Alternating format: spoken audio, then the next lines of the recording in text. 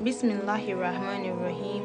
Alhamdulillahilladzi rafa'a mizan al-ilmi wal ulamaha wa khalaqa nidahi bis-saqawa wa salli wa sallimu ala sayyidina Muhammadin sallallahu alayhi wa sallam khayrun wa atamal hanbiya. Assalamu alaikum wa rahmatullahi ta'ala wa barakatuh to all our dear Muslim sisters and brothers in Islam.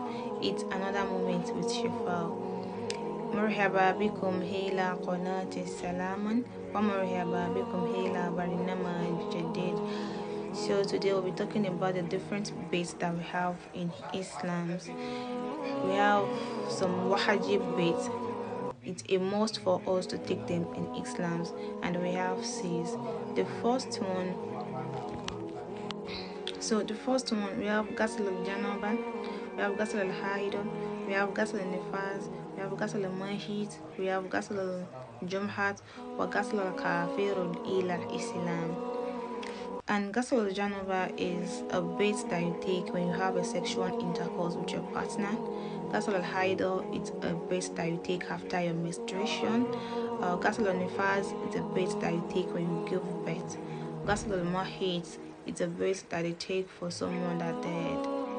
And we have ghusl al-jumhat. It's a bath that you take on Friday. Or ghusl 𝐁𝐀𝐓𝐇. It's a bath that they take when they want to convert someone from another religion to Islam. So today we'll be talking about ghusl al-haid, a bath that you have to take after your menstruation. This is mostly concerned female, and we have different steps to take while performing this bathing. So firstly, you look for a kettle and fill the kettle with water. Then when you are in your bedroom, you let your kettle be at your right hand side. Then you have intention to purify yourself, and you now use your left hand side to wash your private parts 3 times.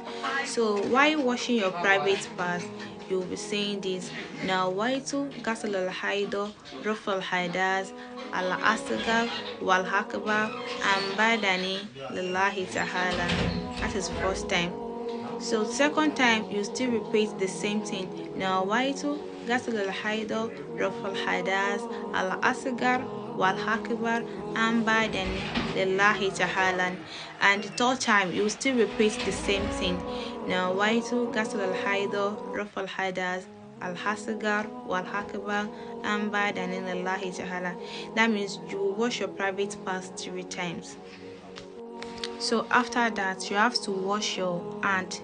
The hand that you used to wash your private parts, you wash the hand 3 times also. Then after that one, you now perform ablution. You know, our normal ablution is that we wash our hand 3 times, our mouth 3 times, our nose 3 times, our face 3 times, our hand 3 times. But in this situation now, you have to wash your hand once, your mouth once, your nose once, your face once, your hand once. That means you are going to perform ablution, one ablution. Then after the ablution, you have to wash your right hand side from this place to toes. You wash it from this place to toes. You make sure that the water enter everywhere, and this place also, that's another step. You wash your left hand side from this place to toes. Then you now wash every part of your body from head to the toes, and you will make sure that water enter everywhere, the water penetrates everywhere from head to toes. That is the final. And another step is you place your hand on your stomach here, this part. Then you now wash it from this place to up, and you now be saying لا إله إلا الله محمد رسول الله صلى الله عليه وسلم. لا إله إلا الله محمد رسول الله. لا إله إلا الله محمد رسول الله. You wash from this place to up. So after